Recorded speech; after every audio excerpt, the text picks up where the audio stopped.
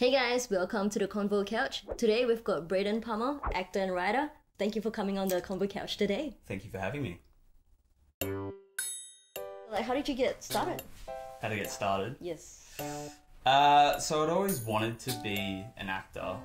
I'd always sort of played around on my bed and just jumping around, pretending to be Harry Potter and that sort of thing. But I'd never had the courage or the confidence to sort of go for it and put myself out there. There would be school plays. I remember, even when I was 15 and a friend of mine was in the school play. It was Little Shop of Horrors.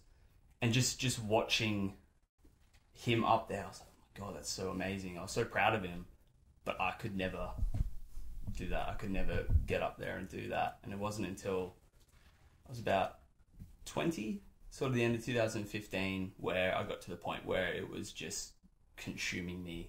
I just had to do something. It was like this anxiety just building up of not performing, I'd walk around the house and pretend to be the Joker and do the voice and Matthew McConaughey and just come up with scenes in my head and act them out by myself and just practice. But that can only get you so far. That can only stimulate you so much. So it sort of got to the point where I was like, I have to let this out. And so I just booked 2 courses like that. I was like, all right, well, I have to do it now. I've paid the money. I have to go and do it. So that kind of is what started it all. Why do you think it took so long for you to, embrace it? To embrace it? Yeah. Well, I've always had anxiety growing up. So I think to kind of, to act, you've got to be really vulnerable. You've got to, it's that weird kind of contradiction. You've got to have, thick skin and deal with the rejection that's always going to come in this industry. And at the same time, you've got to be willing to open yourself up like that. You have scenes where you've got to, tell someone you love them and bawl out crying and all that sort of thing. So you got to find that within yourself. And to do that in front of people and have them judge that, whether they say they're not going to or what, everyone has judgments. Everyone's going to have some sort of point of view, whether they share it or not. And so to do that in front of people and have them think something of me was terrifying. So I couldn't do it. I just couldn't. It just filled me with too much anxiety. And it was sort of, a progression of things. I would always, do voices and stuff like that and kind of perform in front of my family, which was pretty much what I was doing, was performing, coming up with crazy characters and just being an idiot in front of them. And I had to do some public speaking when I was 17 or 18. I had to speak at a Anzac Day ceremony. And so that terrified me, doing that. But that was kind of the first step of starting to put myself out there, starting to put my thoughts out there, starting to use my voice a little bit. Is anyone in your family creative? So my auntie and uncle are a big influence on me. My uncle's a creative director. He does a lot of freelance stuff in London. He did the rebranding for Doctor Who and BBC and ITV and all that sort of stuff. And he's an animator and a director. So he's always had that very, very creative side. He's far more creative than me, far more skilled and talented than I'll ever be. And growing up, he actually used to make movies, which I then tried to do, but nothing compared to what he did. He did claymation movies. And there was one that I used to watch so often that my mum actually had to, it was back in the day with VHS and all that sort of thing. So she was like, okay, we need to make this into a DVD because otherwise you're going to destroy the VHS and it's going to be gone forever. So, so she converted it, and because I just used to watch it all the time because I thought it was incredible. And my auntie as well, she's very creative. She used to tell us stories and come up with these characters and do these voices, and just, they both just allowed us to be, and I say us, I mean my sister as well, allowed us to be silly and just use our imagination and let it run wild. So I guess that's always been there with me.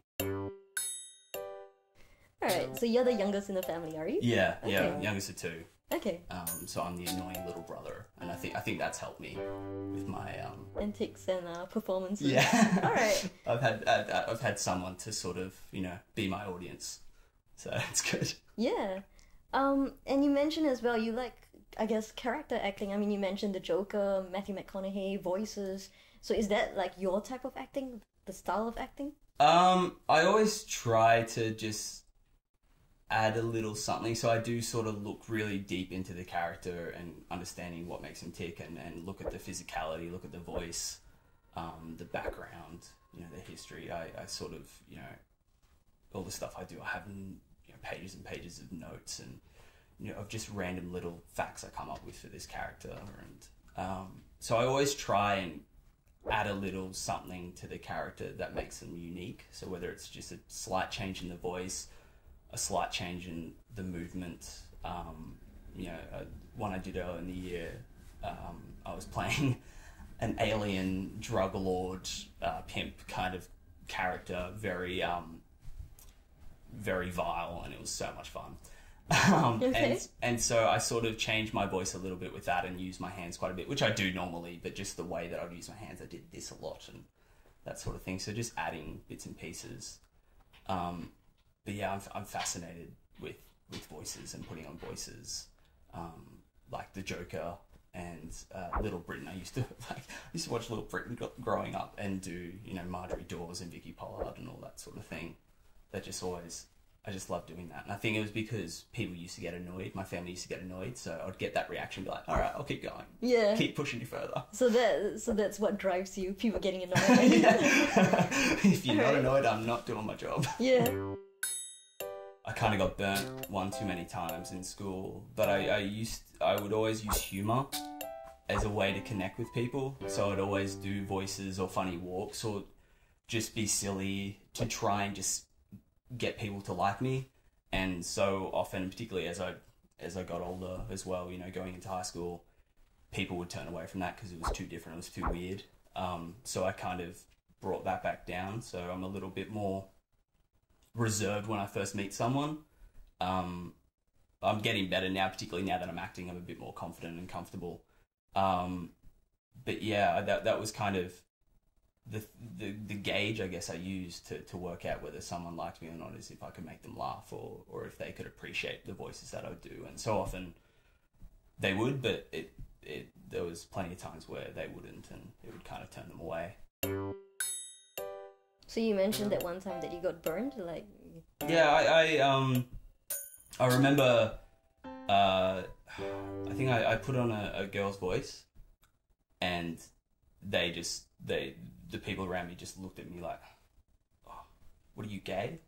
And it was kind of like, all right, I'll just go back in my box. Okay, I'll just sit here. And, you know, it was kind of like, it wasn't and I don't want to, you know, being gay, that to me, that's a compliment, because my uncle's gay. And so if someone, you know, says that about me, I'm kind of like, thank you, kind of thing. Because it just, I automatically equate that to him and his kind of mannerisms and stuff like that. You know, I kind of just attach myself, you know, I have a very positive look on that, I guess. But obviously when it's used as a negative, you can see what they're trying to do with it. And so that would kind of, I'll just go, all right, I'm back to my box. Yeah, I guess finding your crowd and your friends or your mates, like, it's dependent a lot on your personality and the kind of humor that you guys share. So if someone doesn't get your humor, then that's... Yeah, and so being... my uncle lives in England, but I've been over there plenty of times by myself and stayed with him and his husband. And just being around their group and their, you know, their creative group, and just around all those people who are, you know, he's got a friend who is so camp. He's gorgeous. And I've known him since I was tiny, and he's the most beautiful man. And so to be around someone like that who is so funny and so flamboyant and out there, and to love it, it kind of goes, okay, it's okay. And what was it been growing up in a country town in Australia and living in Sydney, Australia, do you think? Well, I mean, I think it's, you kind of, I don't know, it's hard. It's really hard to say, because I guess my experience is my family. So I'm from Mudgee, and my family have grown up there. You know, my parents grew up there. They still live there. My grandparents live there. I have a lot of family there now. So whenever I go home, I love going home. I love Mudgee so much. And I love like the experience I've had there growing up. It's just an amazing childhood. But I've been very fortunate in the fact that I have a base there. I have my family still there. I have, some friends still there. A lot of them have sort of moved away, but having that support network there, I think that large support network and people I'm very close to, I think sort of gave me, while some people might think, living in the country is very isolating, I found it very nurturing and very comforting. I'm sure you'll be like traveling a lot anyway in your career, like not just staying in Sydney, but going to the UK or going to the US at some stage. I assume. Well, I'm going to LA next month. Right. I want a scholarship to study over there for 3 months. So, great, congrats. Yeah, it's the Carmen Duncan scholarship with AAFTA. So yeah, really exciting. 5 weeks now, I think. So it's getting really close. Doing a little countdown. Yeah. Sort of counting down the days. It's like no more work, and then I'm going home for a little bit, and then I fly off, and it's exciting. It's nice. It's a little bit scary because it's change. Change is always a little bit confronting, but yeah, I'm really excited for it. Okay, so it's for you to go over to study for 3 months. Yeah, and just just try and grow and which school do you know, and like what kind of techniques or? Yeah, so it's the American Arts Film and Television Academy. So Jess Orchik is the one who's the director of that, and Carmen Duncan. She was a darling of Australian film and television for so many years, and she unfortunately passed away at the beginning of this year. So yeah, I'll be going over there to stay with them, and they get a whole bunch of teachers in, and some really fantastic teachers as well. Their course, you cover so much, audition technique, voice, Alexander, like all this stuff that you go through, and so it's really intensive and cover a lot of bases, and hopefully, when I look back, where I'm at now and where I'm at the end of the year, hopefully there is a huge growth, and no doubt there will be. The best advice, and I got this a couple of years ago from a teacher, sometimes you go into an audition and it might be your only chance to act that week. So just enjoy it. Don't worry about the outcome, will you or will you not get the job? That's not up to you. That's up to them.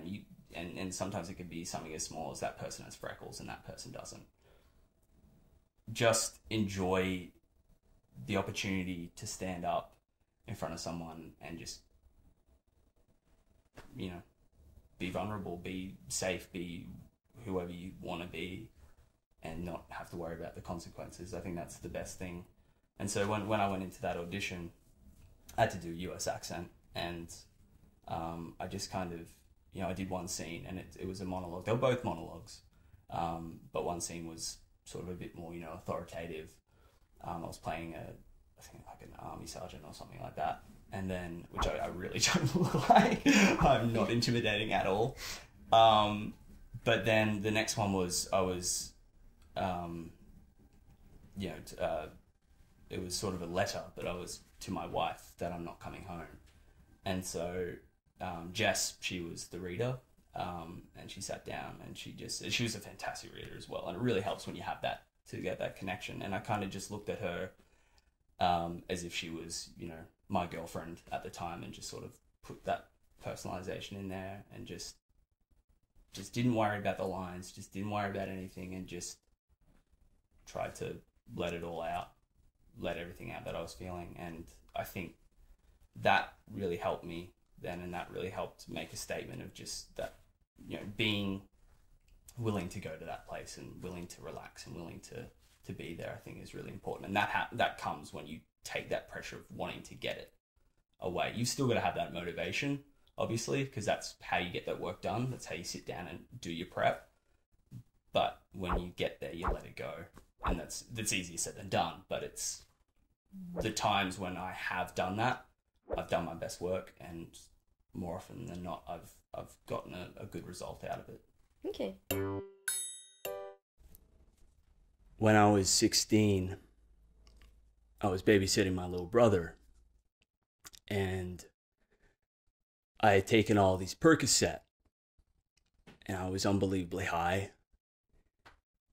And we went to the park out on Lake Shore, and he was running around in these socks through the leaves, and I would bury him and he would bury me in the leaves. And then he started running through the leaves, making tracks, you know, and he was shouting out, "Cold caboose, cold caboose." And then it came time to go home. And I was driving, and I drove off a bridge and into the water, and I couldn't get him out of his car seat, and he drowned.